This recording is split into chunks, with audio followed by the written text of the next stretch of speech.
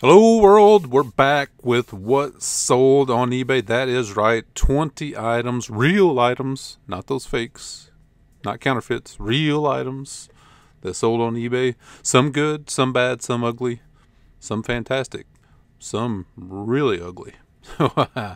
We'll just jump right in. We got these Merrell Continuum Pursuit ventilator shoes. I love Merrell shoes. They just don't fit me right, so I don't wear them anymore.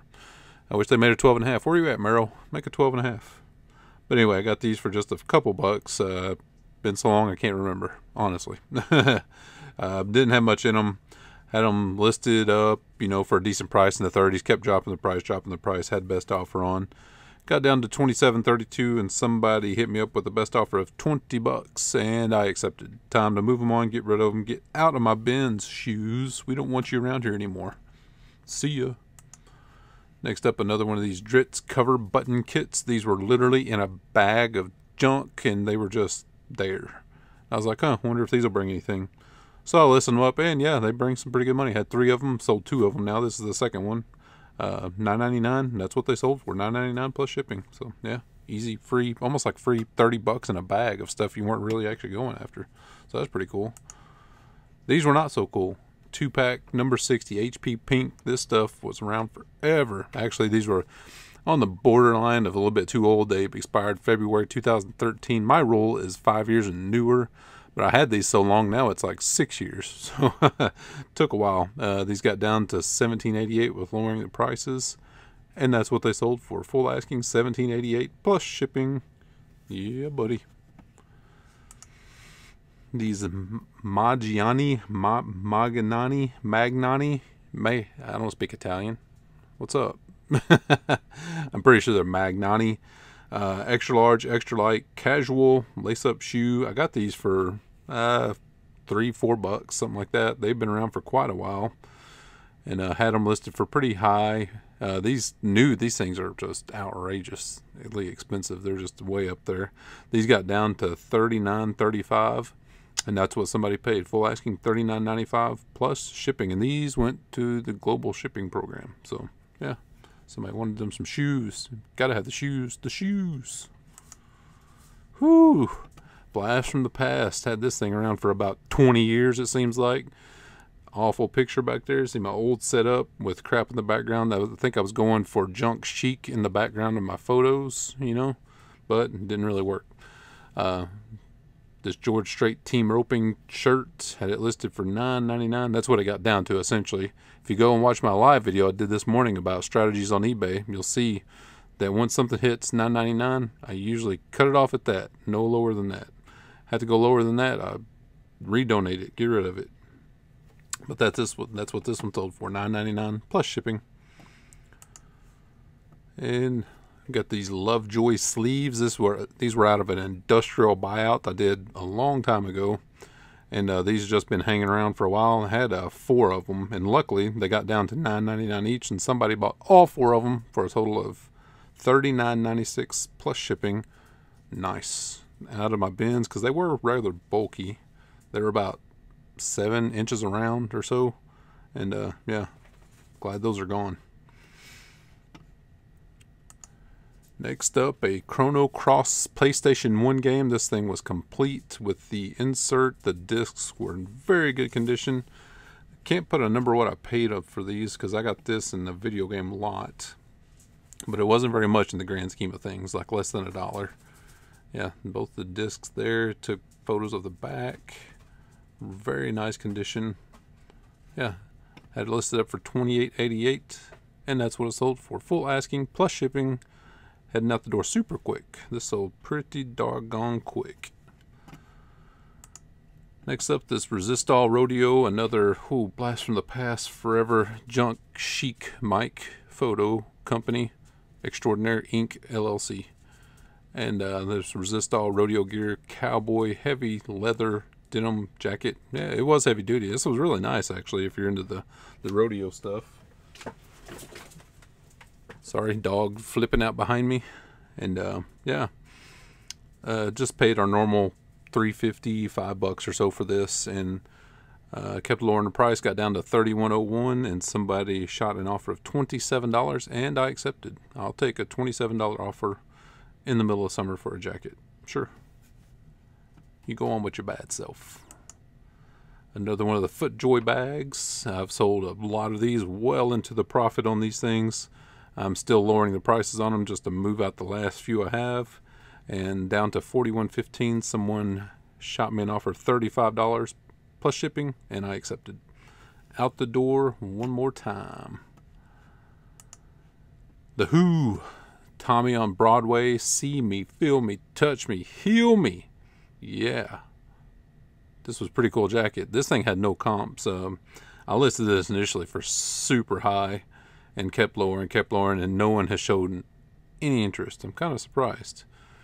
Pretty rare jacket, but no interest at all. Got down to $99.62, and someone shot me an offer of $50, and I went ahead and accepted. You know, I only paid about $7.50 for this or so, $5 to $7.50, something like that. And yeah, get it out the door while the getting's good. Since no one was showing interest, hey, you take what you can get, right?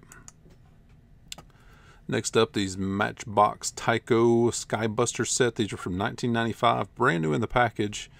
I only paid about $5 for these, and I had them for a little while, several months, and kept lowering the price down. And this was a weird one too, and I think this was a weird situation, and I want to talk about this a little bit. Bear with me. Uncle Mike's story time, as the dogs dance behind me. So I had these listed for $31.33, and somebody made an offer over asking. It wasn't much over asking, but they offered $32, and that makes you go, you know, makes you scratch your head. Is this a scam, or what is going on here? And so I hopped online like anyone would do, and I searched the forums and the boards and, you know, everything like that. And there was no real good explanation, but as I thought about it, something hit me. This sold through the global shipping program. So whoever bought this, wherever they live, they may have just been, it may have been a exchange rate thing. You know, it may have been X amount in their dollars, and they just put in some flat amount or something. Could have been something weird with that. But since it's a global shipping program, there was no danger to me, because once I deliver it to Kentucky and they send it on, it's out of my hands. It's gone. It's, you know, I'm done with it. So, yeah, it was just a little bit weird. So it sold for actually for $32 plus shipping. Pretty weird. Next up, the floppy disks. Don't mistreat your 5 1/4 floppy disks. The Sertron MD2D RT34 R2D2. Yeah, brand new, sealed in package. I pick these up when I find them. If you can find these for just a couple bucks, they will sell. They will be long tail, but they will sell. Like I said, there's, you know, I picked up some 3.5-inch floppies in my last haul video. The 5 1/4s are actually a little bit more difficult to find because they're older. But if you find them, good price, especially sealed, pick them up. Oh yeah, they sold for $17.70. They sold for full asking. I guess that's an important part. Asking $17.70, yeah, and they sold for full asking plus shipping. Here we go. Another one of the World Series jackets. I had these for quite a while, and this is the last one I had, I believe. It kept dropping the price. This one got down to $22.83, and that's what it sold for. $22.83, and this went to the West Coast, so this is the only one I'll tell shipping on. $22.05 for shipping on this, so total of $44.88 on the 2003 World Series jacket. 100th anniversary. It was pretty cool, but I don't know if I'd get these again. Maybe if they're new with tags or something, you know. I still like the new with tags, even though I haven't been buying clothes a lot. Next up, these Audio Source in-ceiling speaker set. These are the IC6S. These had very limited comps, if I remember correctly, when we bought these, and we only paid about $7.50 for these. And my wife had found them and threw them in the cart. And a lot of times, stuff like this, she'll just wait for me to. We'll meet up later in the thrift store, and I'll comp stuff that we're not sure about. And this was one of them, and I comped it, and I was like, I think these are okay. One of them was brand new in the box, and the other one was brand new. It just didn't have the box. And I've only had these a couple months. I had them listed up for $72.07, and somebody shot me an offer of $55 plus shipping, and I accepted. So that was a pretty quick, almost $50 profit on the Audio Source in-ceiling speakers. Garmin, gotta have your Garmin. These things. Okay, a little story about Garmin's. This one I found pretty cheap. This was only like $5. It was complete. It had its box, the manual, the cords, the cables, the unit itself, the mounting brackets. It had everything. It's like someone barely used this thing. But what's important here is this model number. You see this LM? That means it has lifetime maps, and that's what people want with these. If you find these Garmin's, make sure they're LM models, lifetime maps models, because that's what people want. They don't want things where they can't update the maps, how everything changes. So make sure you look for the LM on the Garmin. This is a Garmin Nuvi 2555 LMT. Yep, like I said, complete in the box. Didn't have much in it at all. Had it listed for $59.36, and that's what it sold for. Full asking plus shipping. Yep, out the door to the mailman Joe. See you later. Next up, a printer. You can't sell printers, Uncle Mike. No one wants to buy old junky printers. Oh, but they do. They do. Epson Stylus Photo R220 digital photo inkjet printer. Man, this is a good one. Brand new. The tape was opened. A lot of times I'll find these sealed with the tape sealed, and that's really awesome. They sold this one open box, but this thing was brand new. Check out the pictures here. Yep. See the styrofoam, the packing, the plastic packing, and with the trays and the manuals. See how this printer is sealed in the plastic with the blue tape. That's key. Make sure it's sealed up with the blue tape in the plastic. Yep, there's the trial ink cartridges right there. The other set of ink cartridges. This was an inkjet with the 14,000 different ink cartridges that they want you to pay like $100 a piece for. And all the other pictures. Yeah, this was brand new. This was awesome. I only paid about $10-15 for this like I normally do. I think the highest I paid is like $30 for a printer. And I had this one listed for $161.43, and someone hit me with an offer of $150, and I accepted. Yeah, I'll take $10 off.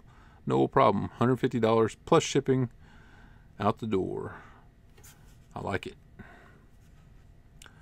Next up, this Jameson Irish Whiskey Rail Runner. This bar spill mat. Had this thing forever. Only had like $1 in it. Kept lowering the price. Got down to $13.11. Someone shot me an offer of $9.50, and I accepted, because I was about to purge this thing, and I'm glad they shot me the offer, and I'm glad to send it out to them. See you later, Jameson. All right, the Taperlite Cosmetic hard case. This little suitcase, kind of mid-century. This thing was pretty cool. We had about $7.50 into this thing, and it even had it had really no issues on the outside. It was really nice. It had the key with it, the mirror. Yeah, check that out. There's the little insert and the key. Yep, right there.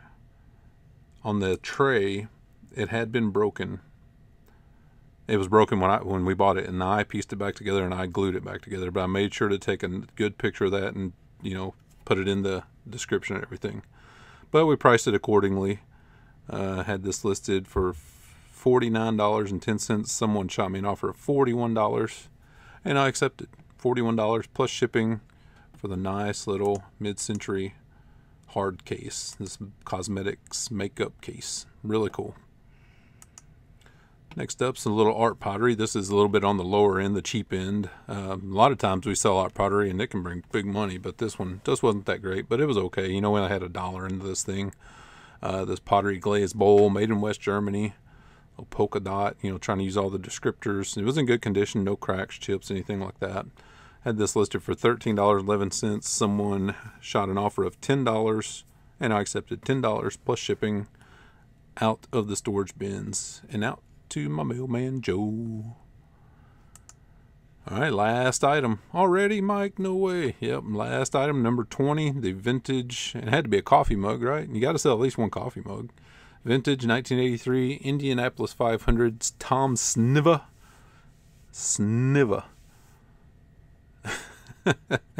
Sniva coffee cup. It has this 162.117 miles per hour. It's important that you go to the thousandths place on the mile per hour, not the tenths or the hundredths. You got to go to the thousandths. That's important. But I got this. I remember this was in a haul video, probably one of the first videos I did on eBay. So I may have had this thing for about a year. That's how long this coffee mug took to sell. And had only, 50 cents in it, and had it listed for $13.04, and that's what someone paid for it. $13.04 plus shipping. Yeah, so we like that. Sent that out to them. I always like selling the coffee mugs. I like selling everything. Who doesn't like money in the bank? But anyway, that's it, guys. I want to thank everyone. I want to thank everyone for the super chats this morning. You guys are awesome. James and Karen and Denise this morning with the super chats. You guys are the best. Make sure you hit up Patreon. We have a lot of specials going on for patrons, auction specials. And speaking of auctions, we'll schedule another auction for the last Sunday of June. I think it's June 30th. 10 days after my birthday. My birthday's coming up on June 20th. Yeah, I'll be old. I already am old. How can you be old if you already are old? But anyway, I digress. But that's it for today. I hope you guys enjoyed the 20 items sold on eBay. Thanks to all of my old subscribers, new subscribers, and everyone in between. And we will see you guys soon with another haul video. Later.